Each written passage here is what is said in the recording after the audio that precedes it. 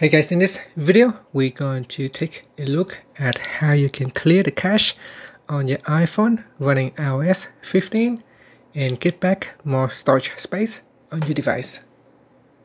Okay, first let's go back to your home screen by swiping up at the bottom of the screen.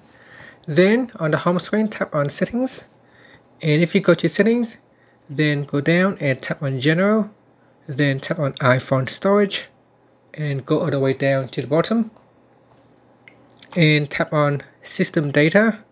In here it will tell you how much data that your system is currently using. It said that system data includes cache, logs and other resources currently in use by the system, and this value can go up and down based on the system usage.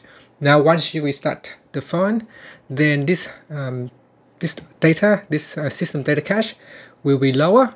So I have just already restarted the phone, but I'll show you how you can do that.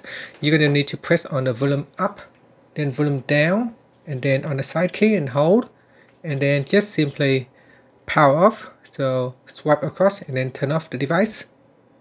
Now boot up the phone and go back into the iPhone storage.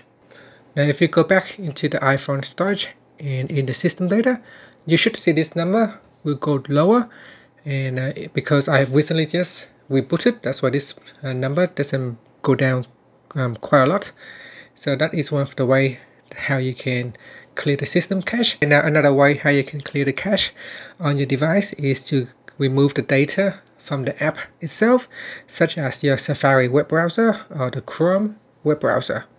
So for instance, if you go into your settings, and then we're going to go down to Safari. So if we go all the way down to Safari, so we need to look for the Safari app in here. In Safari we want to go down, and in here tap on clear history and web data. So over time, when you're using Safari, a lot of the data will be downloaded and stored, and over time they may not be even needed. So you can go in here and tap on clear history and data, and this will allow you to clear up the cache that is stored by the web browser itself. And if you are using a Chrome web browser, you can open up Chrome and then you tap on the more button at the bottom. Then you tap on settings. In settings you go down and tap on privacy.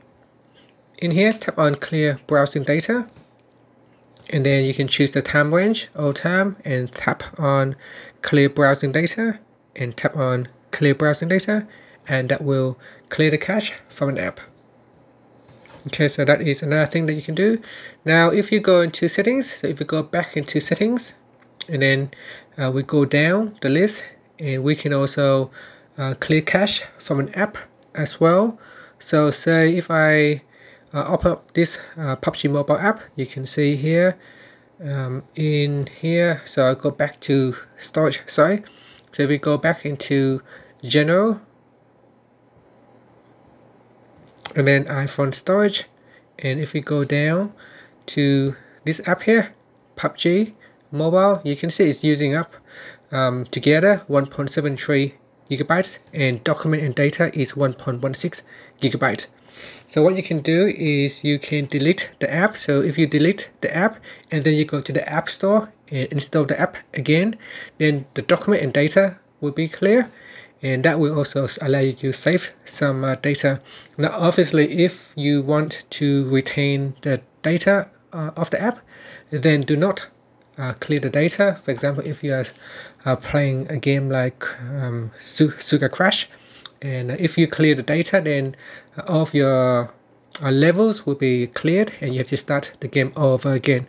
So only clear the documents and data on apps that you no longer need, and that will allow you to get some of the storage space back.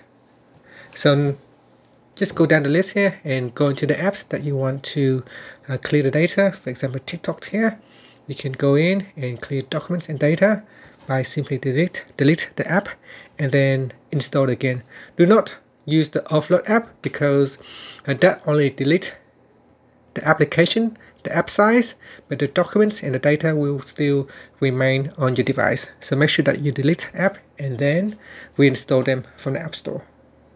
Now in some apps, there is also an option for you to clear the cache directly from the app settings.